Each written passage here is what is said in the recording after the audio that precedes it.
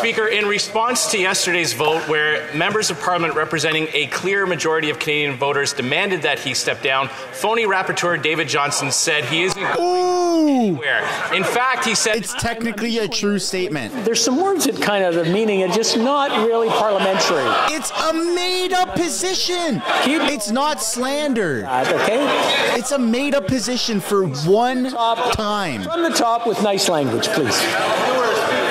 Mr. Speaker, in response to yesterday's vote where MPs representing a clear majority of Canadians voted for him to step aside, Rapporteur David Johnston said he isn't going anywhere. Don't submit, Shear. He doesn't work for Parliament or Canadians. He said he works for the government. That's the problem, Mr. Speaker. He works for the same Liberal government that benefited from Beijing's election interference, and he personally serves the Prime Minister who chose to do nothing while Chinese Canadians were bullied into voting for his Liberal Party. Right. Nobody is fooled by this sham of a process. So when will the Prime Minister fire his ski buddy and call a public inquiry? Yes. Member I agree with that. For emergency preparedness. I'm reminded once again that it's not only unfair but deeply offensive to listen to the member opposite question Mr. Johnston's allegiance to this country. His 50-year career in public service has made it crystal clear to everyone that his loyalty is to Canada. And Mr. Speaker, as I also said, and as I quote former Prime Minister Harper, Mr. Johnston represents hard work, dedication, public service, and humility. Mr. Speaker, Canada is blessed to have a man so dedicated to public service, persevering through this type of abuse. Member for Regina Capel. Canada is cursed by a Prime Minister who tarnished that man's reputation. Yeah. In this scandal. Good job, good job. The Minister can't be the one to decide how to investigate this scandal because he benefited from it. And David Johnston can't decide either because he's a family friend and a longtime member of the Trudeau Foundation. Yeah. And Frank Iacobucci can't be the one to sign off on David Johnston's role because he's part of the Trudeau Foundation as well. Conflict of interest, conflict of interest, conflict of interest. Yeah. Why is it that whenever the best interests of Canadians conflict with the political interests of the Prime Minister always chooses himself? Yeah. Wow. Holy crap, Andrew Scheer. Minister for Emergency Preparedness. Mr. Speaker, protecting Canada from the nefarious hostile activities of foreign state actors is a priority for our government. We've taken very significant action to protect the Canadian institutions and in particular our democracy. We recognize that there is more work. I'm going to interrupt for a second. Hey, everybody in the live chat, I want to encourage you to give a like if you haven't already. Quiet! Oh! Okay, you heard me this time. What I'm going to ask is everyone to respect each other so that one side doesn't see the other one screaming or the other side doesn't see the other side is screaming. It does go both ways, and that's the way we're going to enforce it. I'm sorry for screaming. The Honourable Minister from the top, please, and hopefully we have some peace and quiet. I got goosebumps. Well, thank you, Mr. Speaker. Mr. Speaker, protecting Canada... He's going to walk out today. Foreign state actors like China is a priority for our government. We have taken significant action to protect the integrity of Canadian institutions and in particular our democracy. We recognize that there is more work to do and we all have a responsibility to stand up and protect our democracy. I would invite all members to cease their attacks on some of the finest Canadians I know and to unite in this important work. Quiet!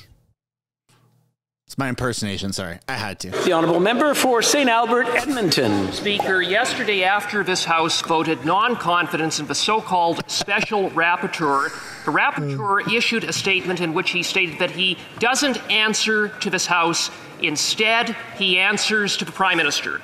So now that the Prime Minister's so-called rapporteur has finally admitted that he's not independent, will he end the charade, fire him, and call an independent public inquiry? The Honourable Minister for Emergency Preparedness. Mr. Speaker, as I've already explained, Mr. Johnston's 50-year career in public service, culminating in his role as the Governor-General of this country, has made it crystal clear to all Canadians that his loyalty is to Canada. I think everyone asked me to stop people from heckling and shouting in front of it, and I'm still hearing voices coming. I'll do it from each side, so you don't want me interrupting you over and over again, and we might have to change the way we do things in here as far as the list goes. So I'm going to ask to start again. I expect quiet. The Honourable Minister. Thank you, Mr. Speaker. And as I've already made clear, Mr. Johnson's 50-year career of public service, culminating in his role as the Governor-General of Canada, has made it crystal clear to all Canadians, and certainly to this House, that his loyalty is to this country, to this nation, to Canada. Mr. Speaker, his ideals of hard work and dedication, and his commitment to persevere through some of the, frankly, offensive criticism that's being put his way, I think is something for which all Canadians should be grateful.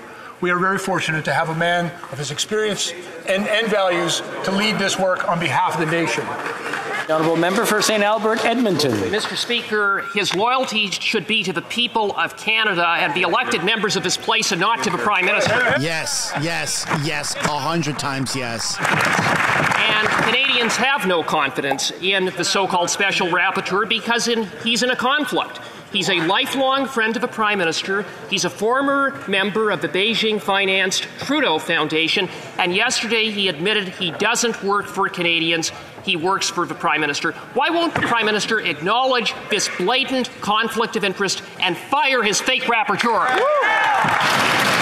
The Honourable Parliamentary Secretary. They don't like him calling Speaker, the only thing fake in this place is the Conservative outrage. All Canadians expect opposition parties to work hard to criticize government, but what Canadians also expect is that they do so with information and that they are informed. By the Conservatives refusing to receive the confidential information that was the basis of the Right Honourable David Johnson's report, what they do, Mr. Speaker, is they live under a veil of ignorance, but Canadians expect on issues of national security that there are reasonable, responsible members in this House serving their...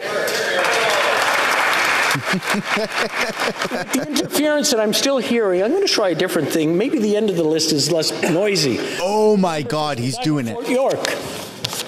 Speaker, today marks 1,241 days since the IRGC murdered 55 Canadian citizens and 30 permanent residents, among 176 people killed when Flight PS752 was shot down.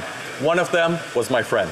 Last year, on the 1,000th day, Iranian Canadians came to Ottawa to get justice for those innocent victims and get action on Iranian operatives who threaten and intimidate Iranian Canadians on our own soil. They also wanted their government to finally designate the IRGC as terrorists. Mr. Speaker, all they got were useless platitudes. On June 11th, they returned to Parliament Hill. Will they again receive... The Honourable Parliamentary Secretary. Mr. Speaker, the Iranian regime bears full responsibility for the tragic downing of Flight PS752. We are focused on the next steps and we will continue to pursue all available means for holding the Iranian regime accountable. Action is underway under the Montreal Convention seeking binding arbitration. If an arbitral tribunal cannot be organized within 6 months, we will then be able to move on to litigation before the International Court of Justice.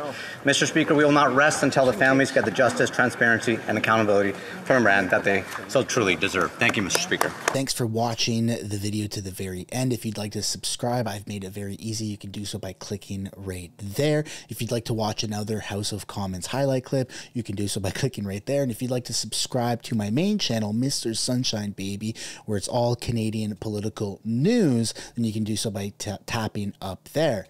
Subscribing is absolutely free. There's a button down below that says subscribe. If you'd like to join and become a member and financially contribute, you could do so as well. Thank you so much for watching this video.